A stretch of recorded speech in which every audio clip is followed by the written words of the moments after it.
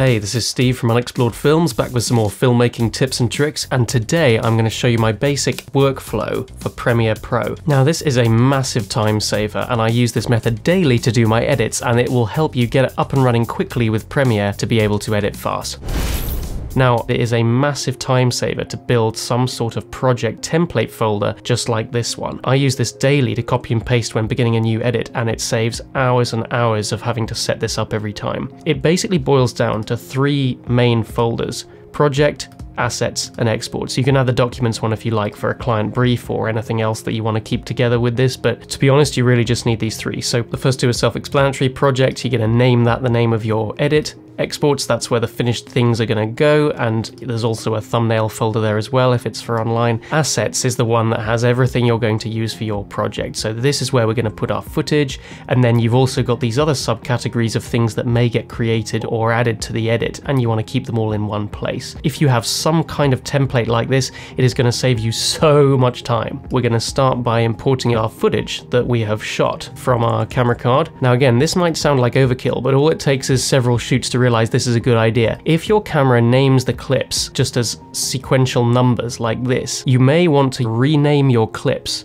This is because all it takes is for you to do a couple of shoots where the clips are named the same, and if you have any relinking issues and your media goes offline, Premiere will get confused as to which clip 001 is the one that belongs in this edit. So the first thing I always do when I import footage before I edit anything is rename the clips using a program that adds the date and time that the clip was filmed on. This means that no two clips are ever going to be named the same, and it just means that you're always going to avoid those relinking issues. So we do that just by highlighting all the clips, and I have a program down here called CF File Rename. I've had it for years. I think it might be still available, but if not, there will be similar ones that you can get, and it simply works by dragging and dropping the clips onto it, and boom, there we go. It's renamed all the clips with the date and time afterwards so that you're never going to get this mixed up with anything else. So next you can rename the project folder, whatever the title of your project is, and then project file exactly the same. Now the other thing that's great about this folder template method is that the Premiere project itself isn't just a standard blank project. What I've done is I've created a folder structure within the project already set up, so that again, I don't need to spend time building these folders every single time I start a project, and you can build a new folder just by going to new bin. So these are the ones that I've created, which are going to be kind of similar to the folders that we can see out here. Within sequences, I've got one set up already called string out, which I'll explain in a minute. This is where I like to start my edit. And then I've got another drop down folder called old, which is where any old edits are going to be put so that you can keep it nice and clear for your current edits. And then I've got nests as well, and that's going to become apparent as well. Now I'm actually going to switch over to a project that I've already edited at this point. It has multiple folders for A cam and B cam. So I'm going to import my footage into this footage folder. Here are all my clips in the two different subfolders for A and B camera. Now we are ready to start editing. So I have this initial timeline here called string out. Now this is just personal preference. Some people like to go through each clip up here in this window and scrub through, find the part they want, put an in and out point, and drag it onto the timeline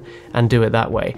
I personally don't like to work that way. I find I am much quicker if I take all of the clips and put them on at least one timeline called string out, and that way I can see everything straight away. I can scrub through it in high speed and actually find the clips that I want here on the timeline, and then go through and delete what I don't want and find the bits that I do want. I also have another trick where I tend to color code different topics. So let's say you had a key interview, which is what we've got here. In fact, you can already see that these clips are longer and there's audio in them, so this is probably going to be interview footage right here. So what I tend to do is, to make life easier, I highlight everything that is one topic, like an interview, and I'll go to label and then select a different color. The default color is iris, so what you're seeing down here, this is iris. Helpfully they don't actually show you the colors, they just call them fancy names, but anyway, it's currently set on iris, so if we were to select rows, I can instantly see that everything in rows, which it's also changed over here, is interview. Next we've got these really long clips. I think this is a time lapse, so I'm going to say time lapse is green, and then I'm going to leave everything that's B-roll, which is just these clips here, in the current color, and I'm going to shuffle it down to the end here.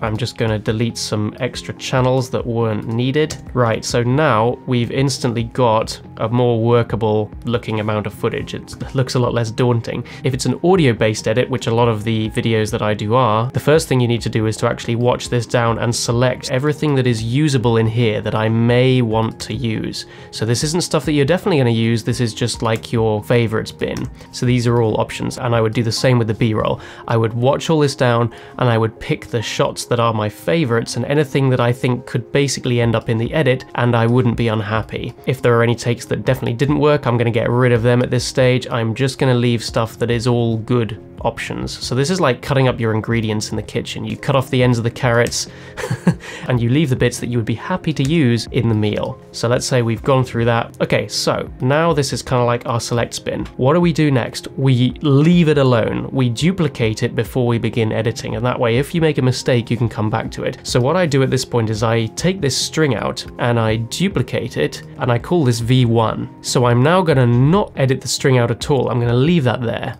and I'm going to edit V1. So this is where the cooking begins. I've chopped up the ingredients in the string out. I'm going to leave that alone. In fact, I'm going to close that so I can't get at it. And now I'm going to do my edit. So the first step I do is actually edit for radio. I edit as if I'm not seeing the image at all. I'm just picking the best parts of the audio, finding what I really want to say, what's the best way to tell this story, and I'm really going to get this down to what the best amount of time is. The next thing I'm going to do is look through my B-roll and look at all my selects and basically find the best shot to cover each idea that is being stated in the dialogue, and just as importantly, something to hide these cut points, otherwise you're going to end up with a lot of jump cuts. Now some people like to drop these in on the same line here, but what if I want to shuffle this around later? What I actually prefer to do is just drop it on the line above. So I'm keeping my interview shot on the lowest track, and then on the next track up, this is where I drop my B-roll. Next I could probably add some music. So let's say I've got this track, this is from a music licensing site. I would probably keep my dialogue on the top track here.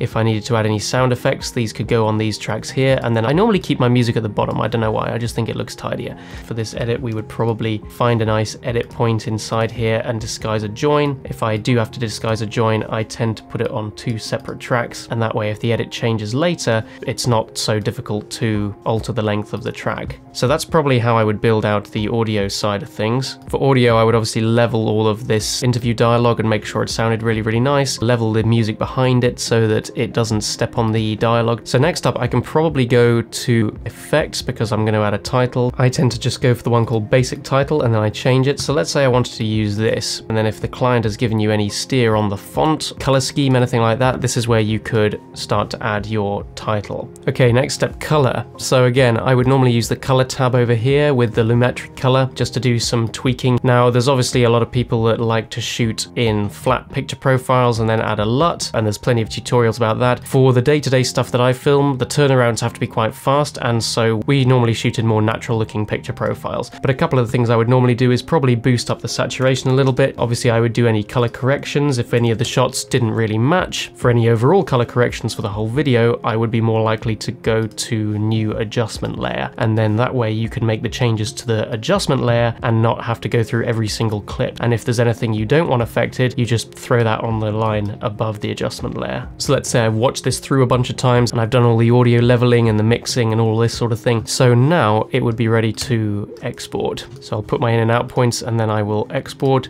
So I'm going to send it, of course, to the exports folder in the template for this project. If I want to choose a thumbnail or if I want to build one in Photoshop, I'll put it in there. And that just keeps everything for this project nice and neat. When the edit notes come back and you need to make a second version of this, you've still got your string out in case you had to go back to the well and find some other clips. You've got your V1. Now, the next thing I do, as soon as the client notes come in, I will duplicate this again and call this V2. Never alter the previous edit because the note might come back another time and say, actually, can we go back to this aspect or that aspect of version 1? Always duplicate before you start your new edit, and that's going to keep things really tidy. And as this goes on, so you have 3, 4, 5, etc., you could put V1 and string out in the old folder here, and that way you're always just seeing your latest edit. If you're nesting clips, this is going to create a little sequence down here. Again, we don't want this clogging up the sequence folder, so I'm going to put that in nests. So it basically just keeps all of this reduced down to these folders, and it is a lovely tidy way to present your project if you're handing it off to someone. And that's pretty much it. That is my basic workflow of keeping everything tidy whilst doing an edit in Premiere. So guys, I really hope that helped. Please hit that subscribe button if you enjoyed this, and you will get to see some more. I've been Steve from Unexplored Films, and I will see you next time.